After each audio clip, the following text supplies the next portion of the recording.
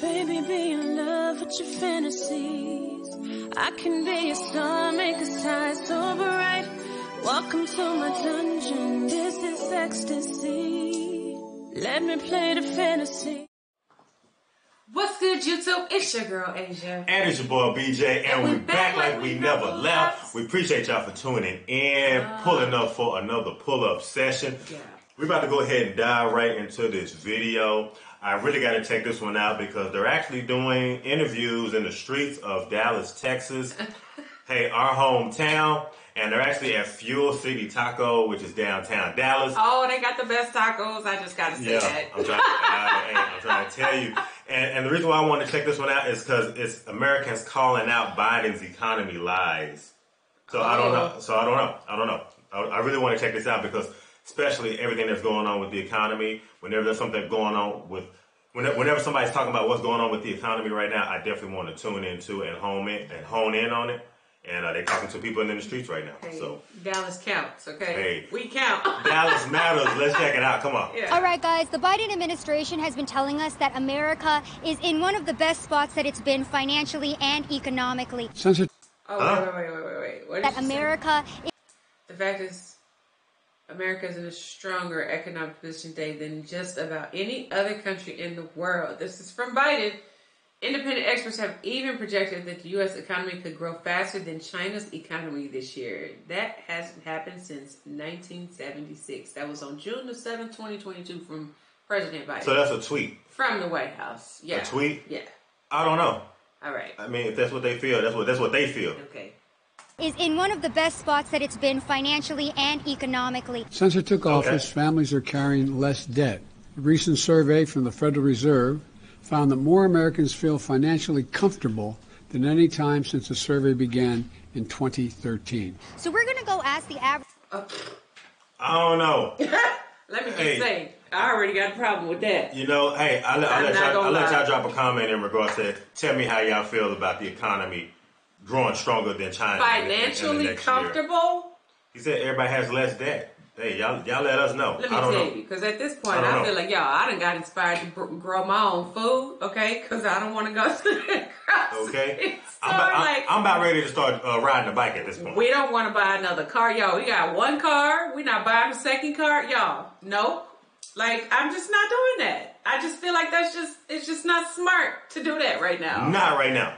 Survey from the Federal Reserve found that more Americans feel financially comfortable than any time since the survey began in 2013. So we're going to go ask the average American if what the Biden administration is reporting happening here in America actually lines up with what people think on the streets. Comfortable?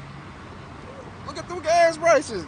They ain't comfortable to me. Hell, and like I said, like somebody from Dallas. We are in Dallas, Texas, so hey. Y'all look. I want to hear from the mouth of people in the streets. Like I said, I feel like that's where you're gonna get the best barometer. You're gonna feel the real temperature of what's really going on in the nation when you go out and talk to the everyday person. He said, "Hell no." Look at them gas prices. They ain't comfortable to me. Hell no. Joe Biden says that we're in a strong economy, that we're doing great. Do you believe that? No. Ain't no comfortability around nowhere. It really hurts America with the gas prices because we have to get to work. And if we can't get to work and we got to spend all our money on gas that we going to work on, that means you can't pay your bills. So it's an endless circle of endless debt. Everybody gonna go in debt, sooner or later because what's happening now is everybody is feeling the heat from, every angle of the society. So I feel like, no, it's not true. It's bullshit. Bullshit completely because, rent prices is crazy. We paying I don't know how much percent more, but I would say at least three or 400 more than we was paying 2 years ago. That's ridiculous. You know what I'm saying? Salaries aren't going up, so how are you supposed to make the difference? Hell no, they're not going up. It doesn't make sense. So when the Biden administration comes forward and says that economically and financially our country's doing really well, do you think that's a lie? Yep, I think they're blowing smoke up our behinds. I think it's Biden's fault. Trump said it would happen. We would deal with a lot of the stuff that we dealing with back when we had the Great Depression. We're not financially stable, comfortable, or nothing like that. But when Trump was in office, I was feeling really good. Really? Yes, Trump. So Joe Biden too much? You'd rather have Trump back? I want Trump back. I'm not for Biden. I'm not for him. Did you vote for Joe Biden? No. No? I didn't. Did you vote at all in this last election? No. No? Didn't want to vote, but now that you could have a choice between Trump or Biden, you would choose? I would choose Donald Trump because he's about making money. And, you know, he's for, like, independent businesses and stuff like that.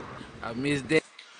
I wonder at this point how many people think of the same thing too. Oh, especially man. people that voted, whoever you voted for. I wonder how many people are like kind of regretting, like, damn, I should have probably looked into the other side a little bit more just to see exactly what it was, rather than kind of standing in that same headspace as far as like voting for one particular party. You know what I mean? Yeah, but I feel like we've come across like a good chunk of people that we've kind of talked to just, you know, in a general passing that have had opinions about these exact statements. Actually, in a sense, just kind of like, you know, had they known what they know now or what they've seen now, they would have never voted, you know, the way that they did, or they wish they would have probably like educated themselves a little bit more before voting, or not voting at all. Like they didn't vote because they weren't sure, or they didn't know which one was better, so they didn't vote.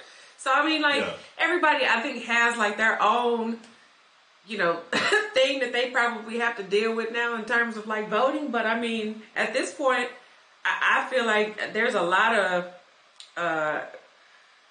you know, re-examining that people have to do in terms of, like, this next election, and really, really dig down deep and be honest with themselves on how they truly, truly feel about what all has taken place in, you know, at that point, these last 2.5 to 3 years that will be coming up on real soon in the presidency. You know what I mean? So, I don't know, it's interesting to watch this. And these are people from Dallas. Like, this is your urban neighborhood. These are they right down the street, y'all. And somebody else that I was kind of like talking to, he made a great point too, that kind of sparked something in my mind a moment ago when he was talking about like debt and the rent.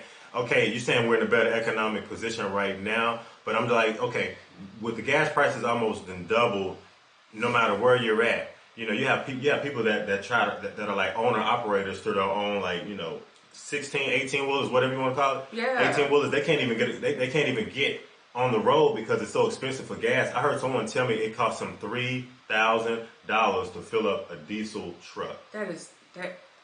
There's no way. You understand what I'm saying? There's just no way. And so my thing is like, people are in less debt. I don't really see how people are in less debt, because eventually people are going to get into more debt. You're going to start seeing people taking out more of them payday loans. Yeah, because going to get personal loans to try to offset the economy, the inflation of everything. You're paying more out of your own paycheck to live than you are giving it, because like you said, salaries are not increasing. What, you get your you know, 4,000, 5,000 bonus at the end of the year, and then what? I mean, they take taxes out of that, you know. Hey, you talking to some people that's like, what bonus? Right, that's hey, that's you okay. There ain't none of that coming my way. Mine was only $800. Like, what you mean? Shoot, some people not even gonna get that. I'm just saying, yeah. Daddy T, Trump. I mean, Daddy T, for real. I mean, like, I respected him because he was real about his opinion, even though I didn't always agree with him, but he kept it real with us. We know what was going to happen. Like, things was better. Like, the economy was better. Trump for the culture. For the culture? Yeah, he's for the culture. He just misunderstood. He kind of like a Kanye. But, you know, he may say stuff the wrong way sometimes, or have the wrong approach, the wrong wordplay. But, I mean, he mean well as a collective, as a people. You know what I'm saying? He cares, you know. Who's a better president for America, Joe Biden or Donald Trump?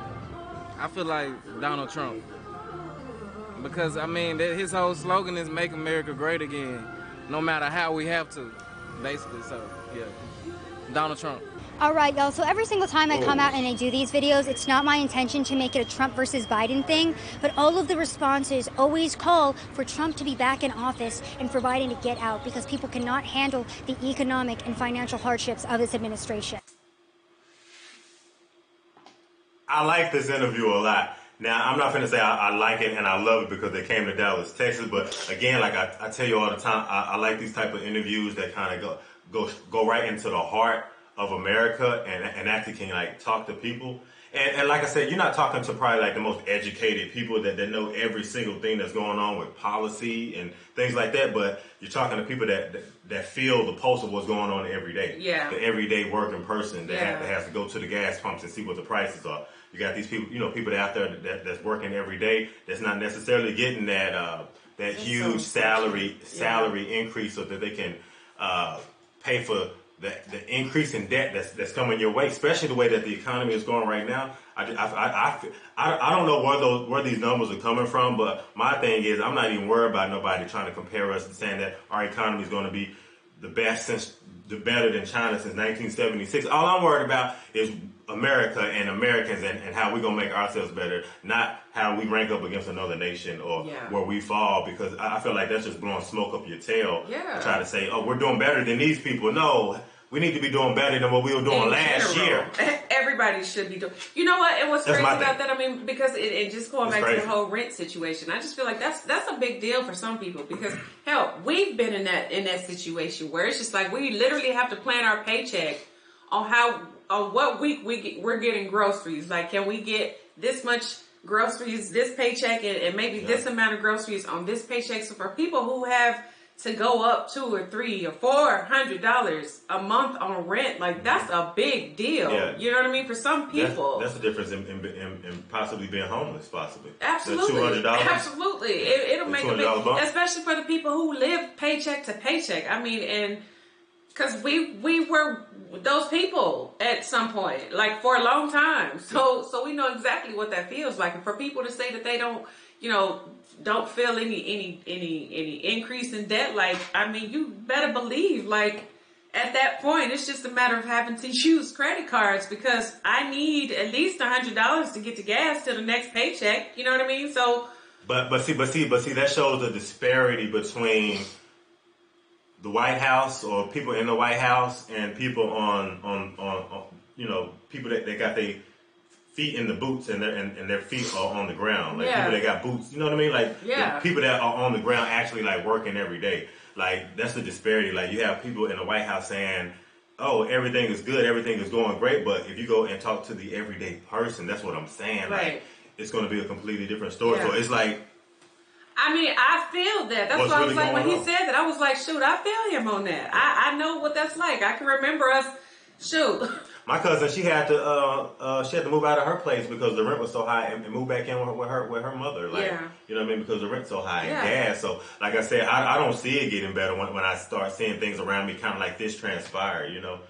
2 years ago, so some people were like in their own house, paying their own rent, and now it's like some people got to make different decisions based on the inflation of things. So I don't really see how we're in a better economic situation right now. But like I ask all the time, y'all, how we gonna fix this? I mean, because we got to come up with a solution. Because I just see it tanking more and more. It's definitely tanking. It's just like I said before, the amount of time it takes us to get to this point. How much more time is it going to take for us to get back to at least where we were to match that, if not better? So we're going in the wrong direction. I feel we're going in the wrong direction. Right. You feel like we're going in the wrong direction? I do. Okay. I do. Hey, so what y'all think? Yeah. If y'all enjoyed this video, be sure you give us a big thumbs up, like, comment, and subscribe. Smash that notification bell. Join the family. And if ain't nobody else told you, I love you. And we're going to see y'all in the next video. You better believe it. Yeah. Bye.